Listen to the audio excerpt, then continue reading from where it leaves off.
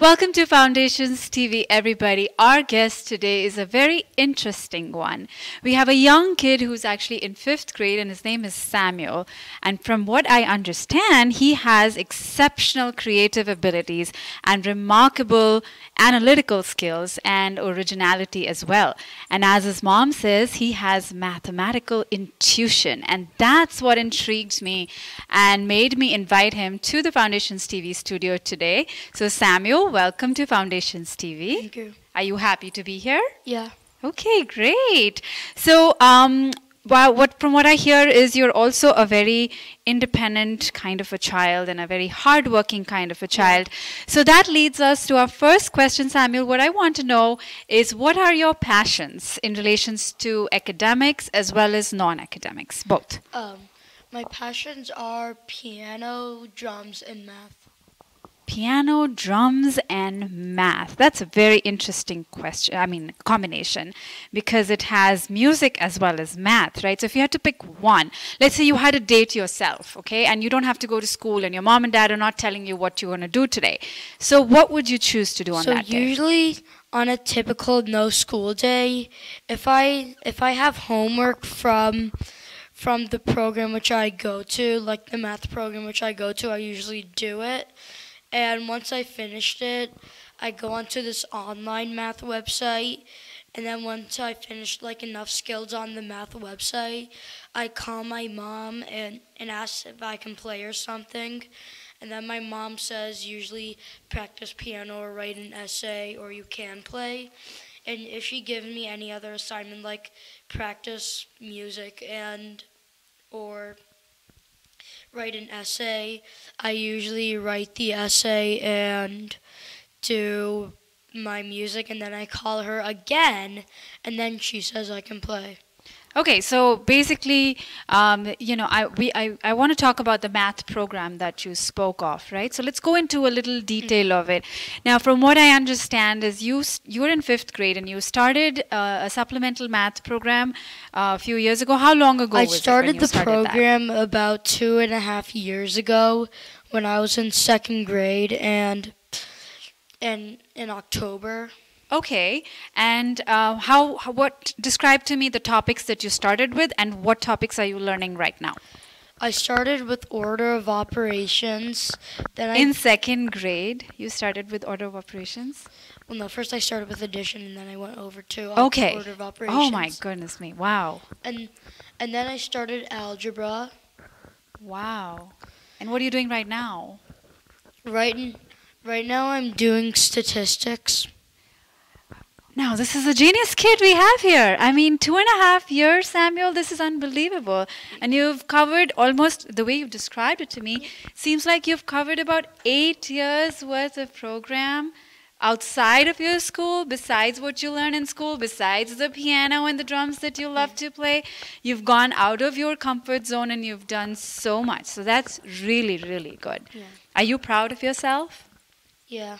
That's good. How does it feel to be a genius kid? How does it feel as far as, when you're interacting with other kids or in school? Do you feel like you know more, or you feel happy, or describe to me how you feel? Well, I don't feel like so arrogant that I know so much math. That's good. Yeah. How do you feel?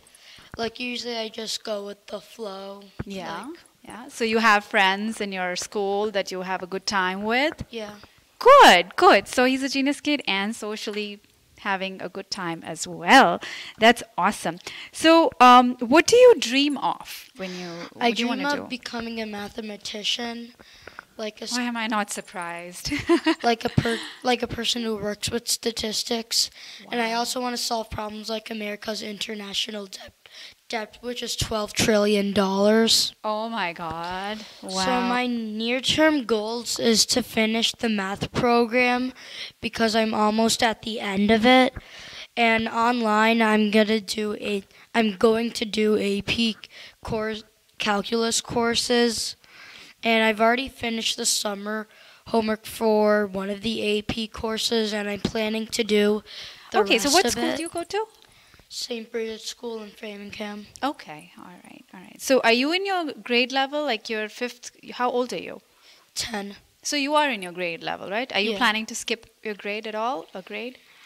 No. No, you like being with your age kids. Yeah. Okay, good, good. So do kids of your class or your friends come and ask you for help a lot of times for math since you're such a genius? Yeah. They do? Do Yeah, you like usually. helping them?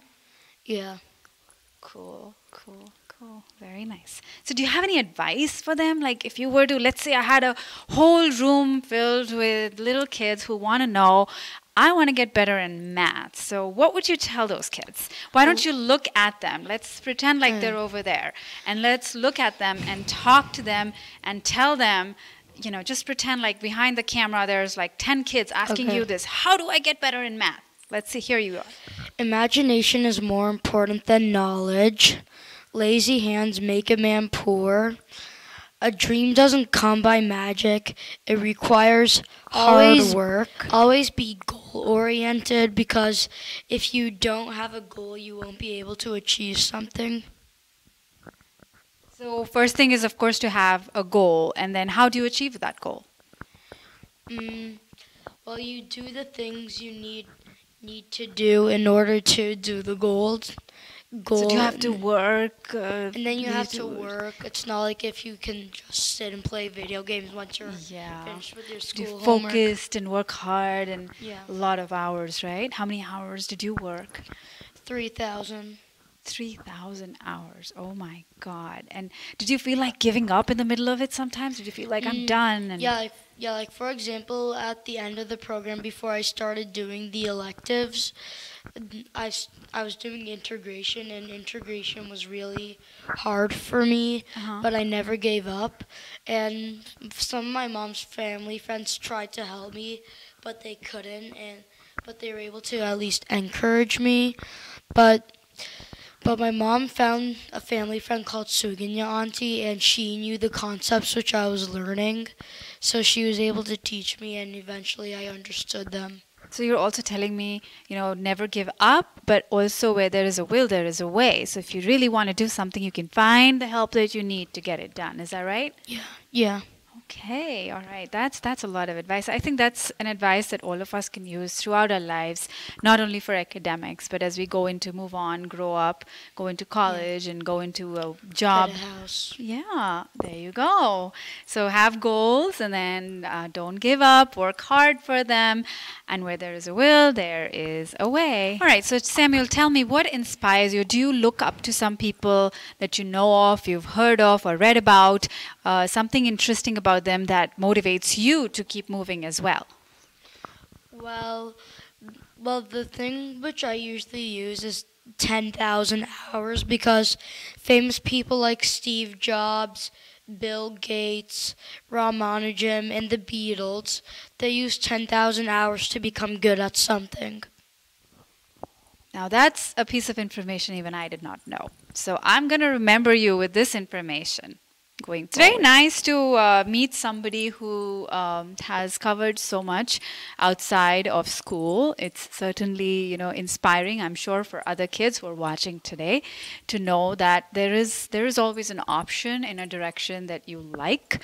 If you like a subject, then you don't have to be limited by what you're getting from within your school, but you can go out and get a lot more and do. There are a lot of resources out there, so you can go and you can do as much as you want. Great. Right? Wonderful. Yeah. So thank you so much for coming to Foundations TV today. Thank you. It was really enjoyable listening to, talking to somebody who has achieved so much. And I wish you all the very best as you grow and Thank you you. move forward in your life. And may your dreams always come true. Thanks.